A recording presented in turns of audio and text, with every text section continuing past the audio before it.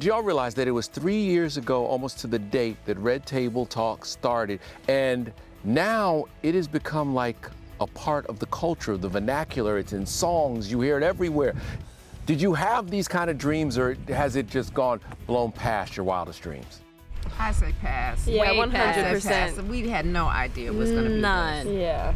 It was a passion project that started on Mother's Day, okay? And then Ellen came and she was like, what are you guys gonna do with this 3-generational situation? And I was like, well, you know, we've been approached a couple times, but Willow was young, and she was like, I think we should do something. So I went to Willow and I went to Gammy, because Willow was older, because when we first did it, Willow, how old were you, 11? Might have been, yeah, 11, 12. So 6 years later, because we started when you were like 17. We started again when she was like 17, 18 years old. That's crazy. Yeah. Wow. What has been the moment for y'all? What has been your favorite moment of this journey? There has been so much uncovering on this journey that we've been on with Red Table Talk, and I feel like the part about the whole process that I cherish the most is just getting to know the women in my life in a more, just a deeper way, and getting to really know them as not just my grandmother and not just my mother, but as the individual women that they are. That's kind of how it started, her asking, Mom, you know, I want to know you and not just you as my mother. I was like, Right. Right. you know what I mean? Who are you? Who were you? I think you said something like, who were you before you were my mother? I was like, that's a conversation, but there's been so much healing, you know, just And for so us much as bonding. bonding and healing as a family, and it's been so nice to just be, I don't know, just more authentic. Exactly. Yeah, just as a family. I really felt like you needed an opportunity to tell your story at least, and then people can decide whatever, you know, what they want to believe. whatever they But want to I haven't believe. been given the chance. Right. People have found this comfort zone, though, with y'all, where they are coming to you and they feel safe at the table and they talk to you. And that's a rare thing in this business. You know, that's something you have to build up. So how has that been? Wow.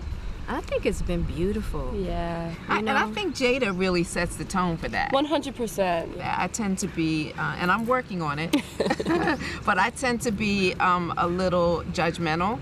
And But so I mean, I'm she's a definitely- boomer. That's what we love, though, because Gammy is That's why like the voice of the audience. Yes, she is. Let me tell you, it's Team Gammy all day. Exactly. Like, and so people like, you know, Gammy's gonna come to the table With She the ain't gonna be real. She ain't coming with all that fluff. It's been a Yeah. real learning experience and an opportunity for me to just try to open my mind up and just be a little bit more easy with things and with change. You know what I mean? You can't just stay stuck in this world. But this has been different for you because you are the voice of the audience, and you have also turned out to be kind of the breakout star and the sex symbol. And let's not forget the sex symbol of it all. Let's be real about it. When did that happen? When did it happen? You When got a grown man telling you that that's what's happening. Listen, already you were getting a lot of love, and then you posted the bathing suit pictures. Yeah. And the Jada world. did that. Willow took the picture and Jada posted it. Kevin's like, How has that been for you? I mean, it's been great. It's been great. I mean, it's all good fun. I don't take myself too seriously. Come on now. I'm 67. I know. I try That to you stay in hot my lane. mama, okay? That's the craziest thing ever. Yeah. Ever. A lot of dudes slipping in your DMs now, right? Like, a lot of dudes trying to slip up in there and hit you up. And I don't even know if you know how to get in Get your in DMs, there. yeah. I She have don't know somebody- nothing. We're gonna have to teach her how to get in those DMs. Maybe I don't want to from the sounds of it. Yeah. So what are y'all doing this year for Mother's Day? Because I know you do it big. What will you do this year for Mother's Yeah, Day? what are we doing? I think we're just gonna have a real chill barbecue. Oh, that would be nice. Yeah, and celebrate together. Yeah. And just chill and eat. And by the way, isn't it kind of cool when your children follow in your footsteps a little bit and pay tribute to you? That's kind of cool, isn't it? I told all the kids, I say, you will do bigger and greater things than your parents, right? Not in the same way necessarily, but like when I look at Willow, Jaden, and Trey. Trey in a much different way. Willow and Jaden have followed our footsteps as far as, you know, being in the business and what have you.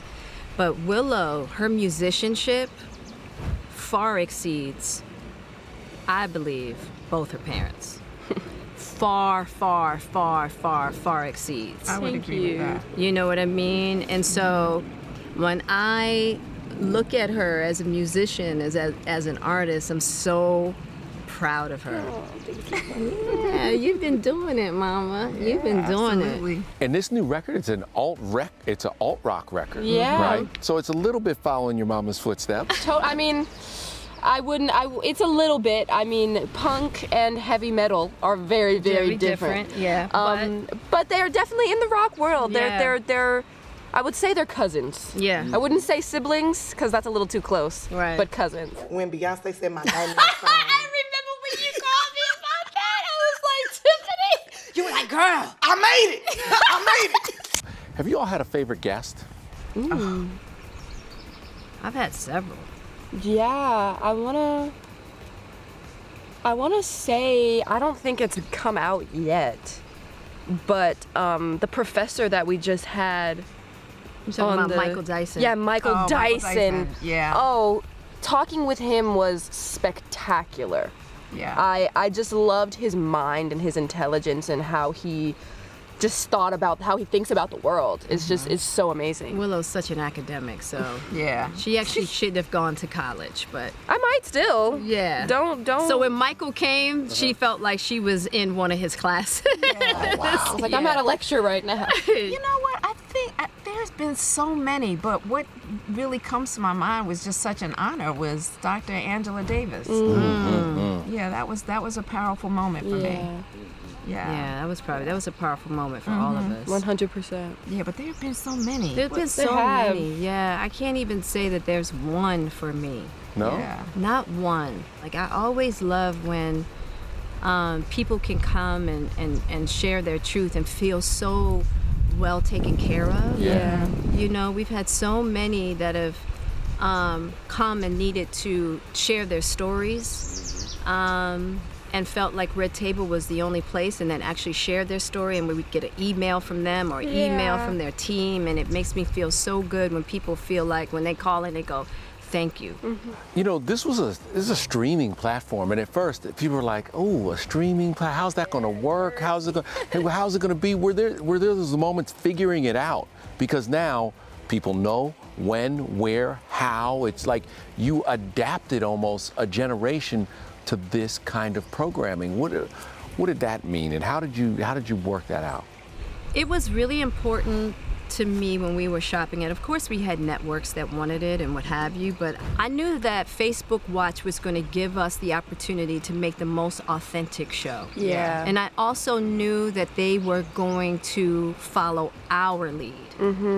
And that's what I felt was really important, that that team over there really believed in the vision, and they believed in our leadership in regards to how we wanted to make this show. And I also wanted a community.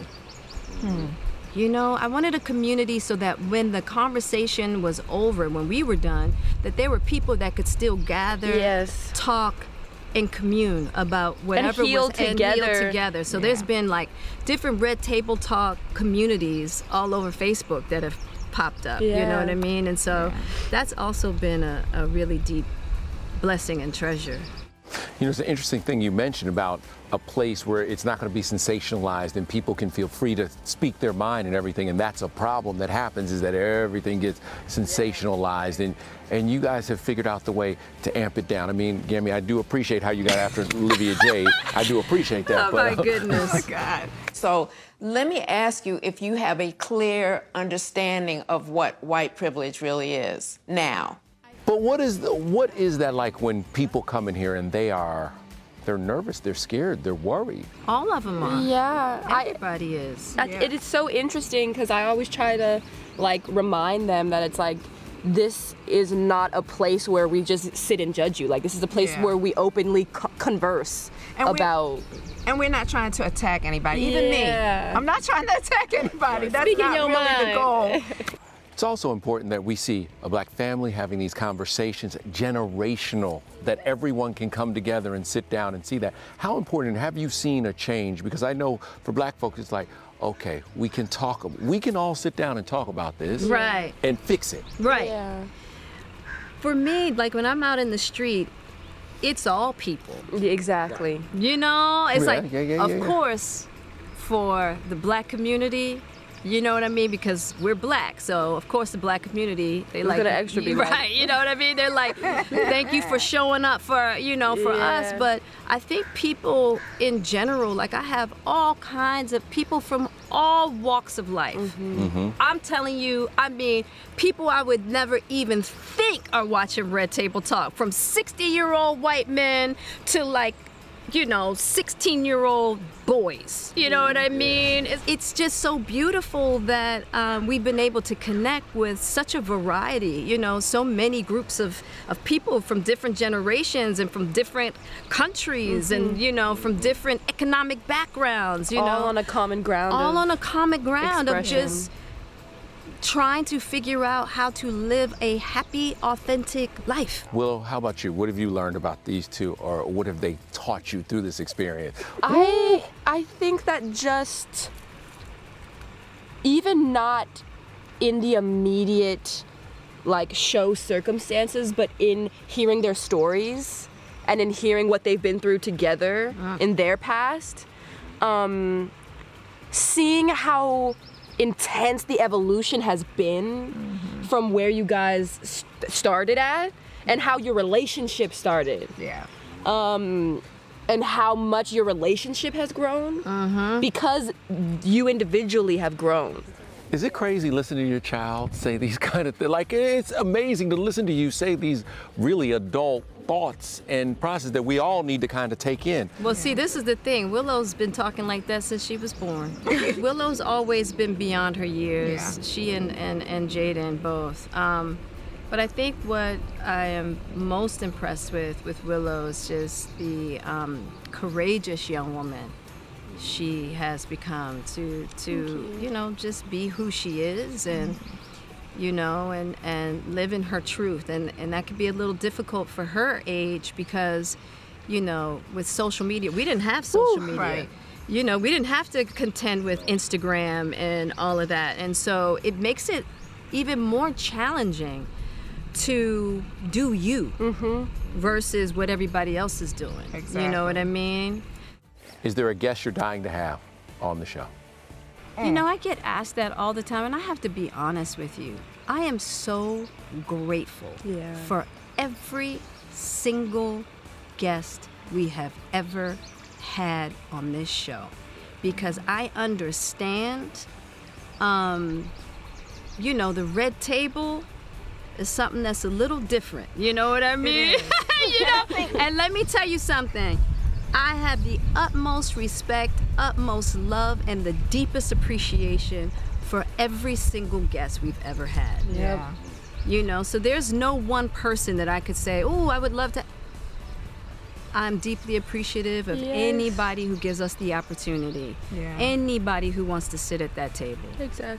But people want to come to the table now, and that's got to be it's different now because people are like, "Ooh, I'm gonna go to the red table, y'all." Right? And now, how do you manage that from where people now are like, "Oh, I'm gonna promote my stuff and go to the red table"? Yeah. Where you guys really try to have authentic conversations here. Yeah. And people want to come in and like. That's a Yeah, really big they thing. do. It's a big thing. It's a big thing. And you really have to be ready. I think people think that they want to come, and then when they get here, they see that it's not as easy Exactly. as you think it's going to be. And you really have to be ready. You really have to know and feel secure in who you are and what you're talking about if you're ready. Because a lot of times there's a lot of judgment that you will be hit with that you may not be ready for. And that's not necessarily what we want, but that is just how the world is. The nature of media. And we're gonna do the nature of human beings. Yeah. We're judgmental creatures. Yeah, and we're gonna do, like, we decided, like, this year we're gonna start doing some lighter, you know what I mean, some lighter. Right. It's been a very heavy year. Yeah, we're gonna start doing some lighter things, but also and bring keeping people, our integrity. yeah, and keeping the authenticity. But there's a way to do that and still have some fun. Yeah. By the way, where are we right now so we can tell everybody? Because the background is beautiful. It looks like an oasis. This is Gammy's Island, actually. Yeah, this is Gammy's Island. Gammy's Island is right there. Will calls this her lake. Oh, really? This is your lake? No. That's Gammy's Island. And her lake. And this is her lake. Her lake being So Jada. this is your lake. Yeah. Well, that's what Mr. Smith says. So, you know, he's the patriarch. He's a patriarch.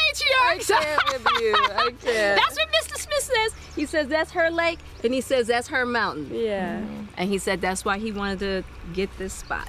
This is his dream. Like, he dreamed of having his family on a piece of property. He wanted all his kids to be able to live here forever. Because he grew up watching Dallas. Right. Yeah. Right? So he wanted his own Dallas. You know, so that's the energy that he put into this place that actually has come to be, because the kids are here every day still. Even though they're adults and have gone off and doing their own thing, they're still here every day. We all come here every day. So this is the family compound epicenter. Yeah. Jaden's Ridge, you got Willow's Peak. I think Trey's View. There's a lot. Mom's Meadow. Yeah, Mom's Meadow is over there. So yeah, we have different places that for different family members. Y'all Smiths do it big, and now you've created another iconic thing with the red table. Congratulations, ladies. Congratulations. Thank you. It's unbelievable. It's been quite a journey.